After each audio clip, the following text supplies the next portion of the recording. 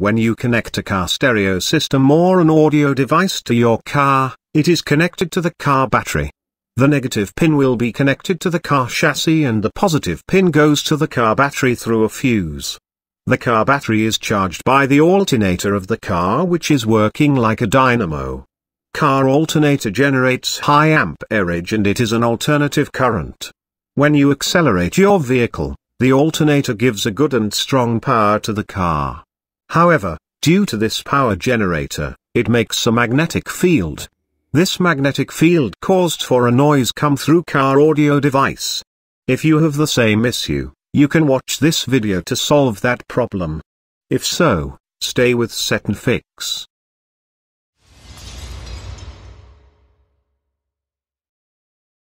In order to build this project, you need two diodes. The diodes must be at least 10 amps. Because the diode can limit the current as there are limitation of flowing current through the diodes.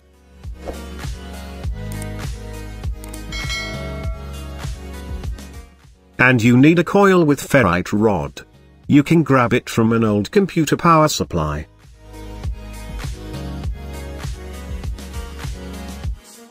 And the important part is 6800 UF 63 volt capacitor.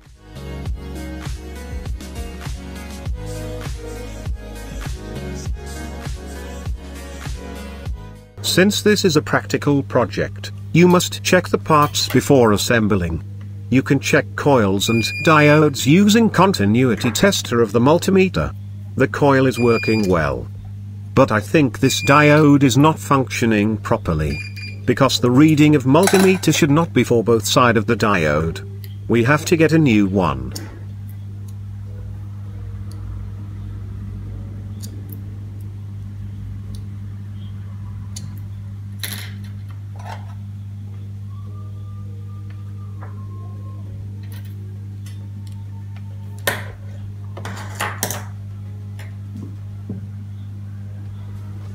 After all the parts are tested, you can build this project watching this video.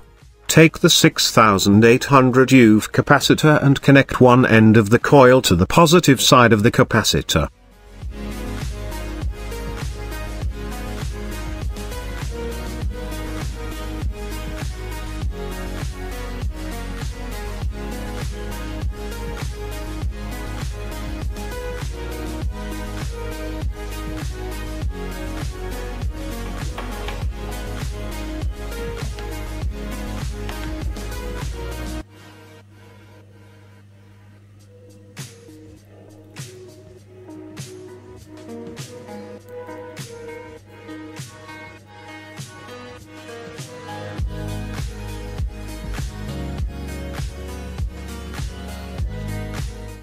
Then connect the cathode of a diode to the other end of the coil.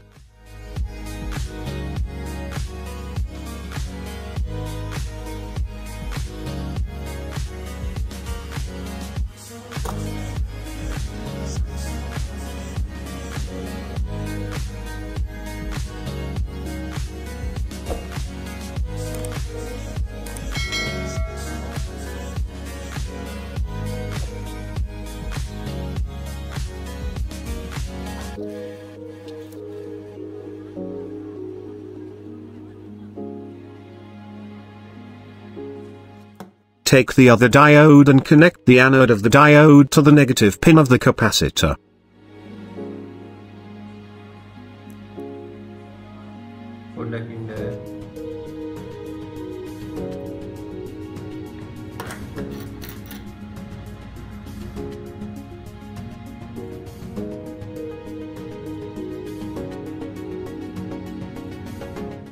You see how simple it is.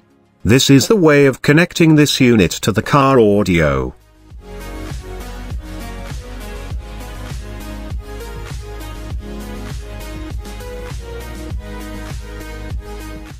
Now take wire from the positive pin of the capacitor to the positive pin of your car audio device and give ground wire of the car audio device to the negative pin of the capacitor.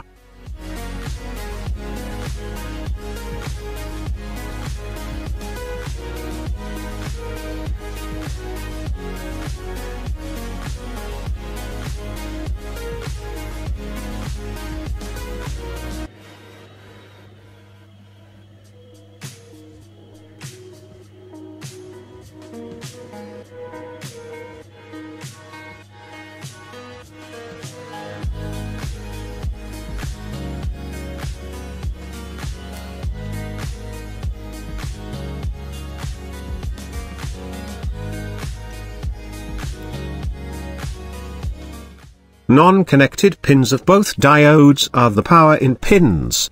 Give positive voltage to the first diode of its anode, which is connected to the coil. And ground the cathode of second diode, which is connected to the negative pin of the capacitor.